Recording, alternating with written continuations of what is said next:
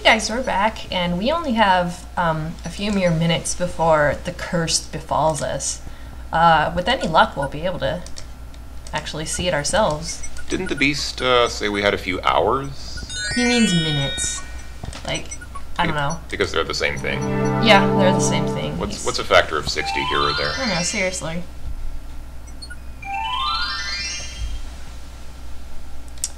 Well, let's see. How about we waste some time and see what happens when we turn into a beast, huh? There's one more thing we could... I wonder if we could, like... No reason. What? Sing Sing! Aw. Little bird is Sing not Sing interested only in that. likes Alexander's rings, I guess. Even though they look almost the same. Sing Sing, have a drink. Aw. That would be kind of amusing. Try to give her the knife. I'm just curious. What happens if you... Sing Sing couldn't carry a knife. See? Oh, look, see? Little bird couldn't do anything with something that heavy. Yeah. Good try. Was there anything you noticed about the, I think you forgot to mention the music? Oh, yeah, if you guys notice, the music on the Isle of the Beast sounds kind of familiar. You should have heard it before, only in the Isle of the Beast, everything is played with a harpsichord. So, that's kind of a hint. That's kind of a hint if you're absolutely at a loss of what to do. I kind of like the way this game does these, sort of musical themes. Like all the appearances of the golden-eyed people have sort of Well, variation. most of them. Most of them have these variations on the same music. Yeah, it's like... Da, da, da,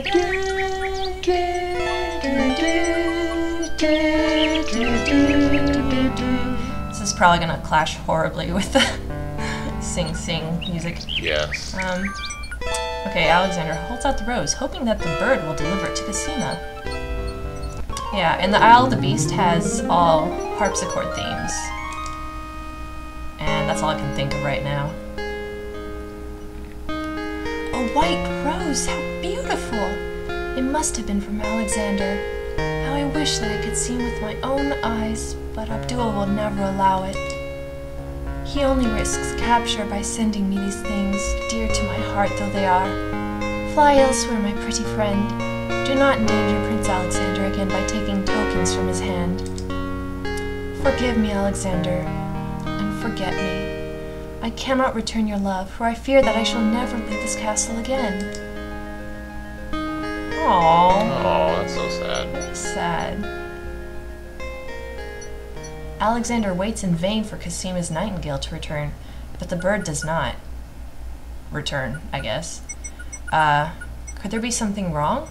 Or does Cosima simply not welcome his attentions further? Well, I have to forgive her and forget her, I guess. Pricked her finger on that rose you sent to Alexander and bled to death. Nice job, pal. Very good, very good. Yes, this is... Whoops, I guess we waited a bit too long. Alexander feels a strange sensation come over him. His skin begins to itch. His head throbs. Oh! Oh, I think it's supposed to say uh-oh. Wee, wee, wee, wee! Was that the beast you could do? No, it wasn't. At least this time he didn't go through the gates of the underworld. Yeah.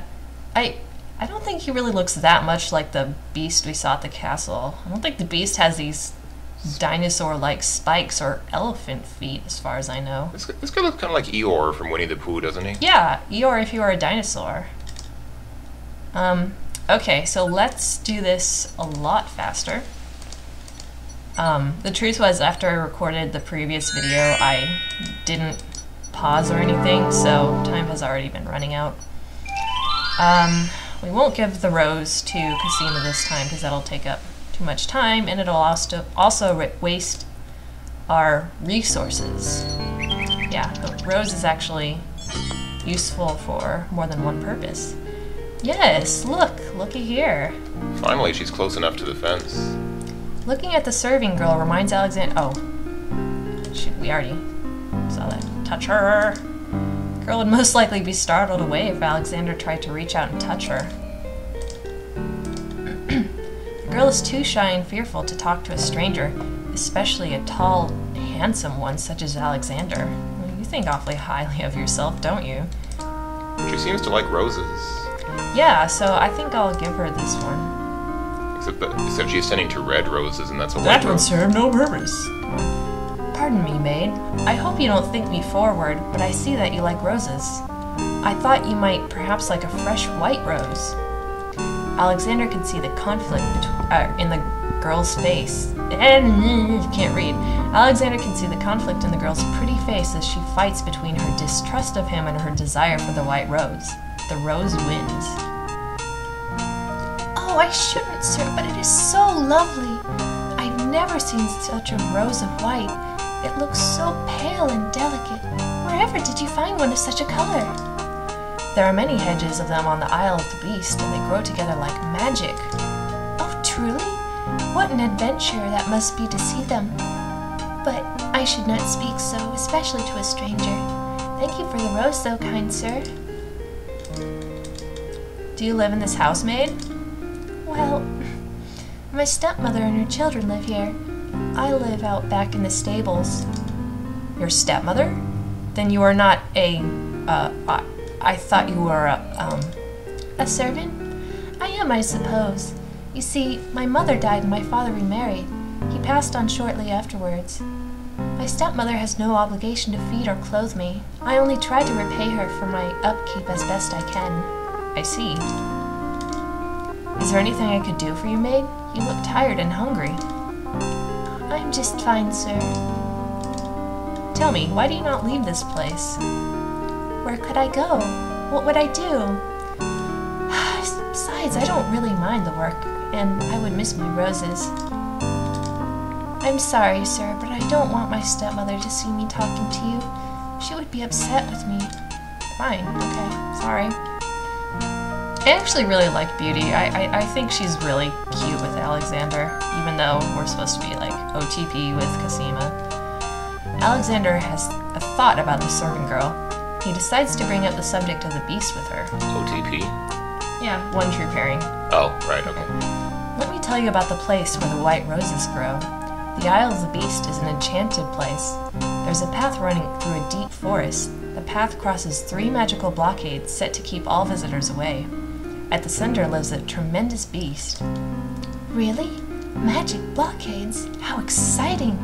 What kind of beast? Is it very terrifying and ferocious? It is a beast that walks on 2 legs and dresses like a prince. It speaks with the voice of a man. A beast that talks and wears clothes? How is that possible? Is it beast magic too?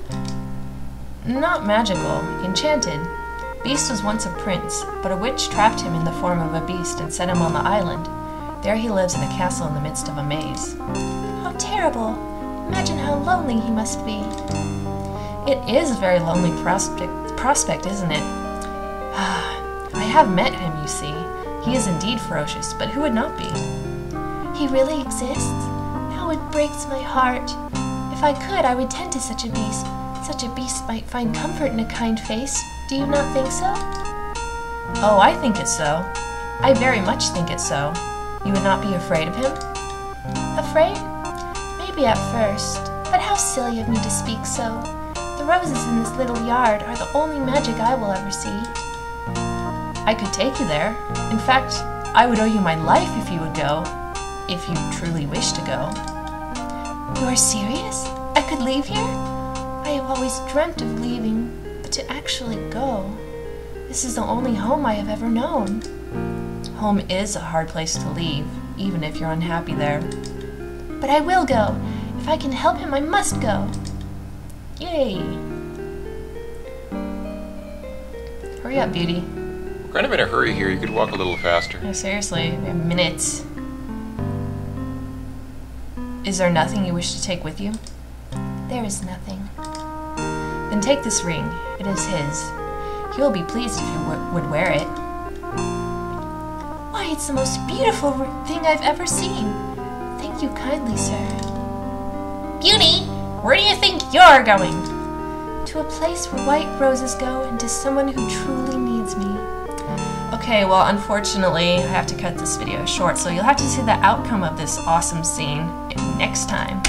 Bye for now, folks. Bye-bye.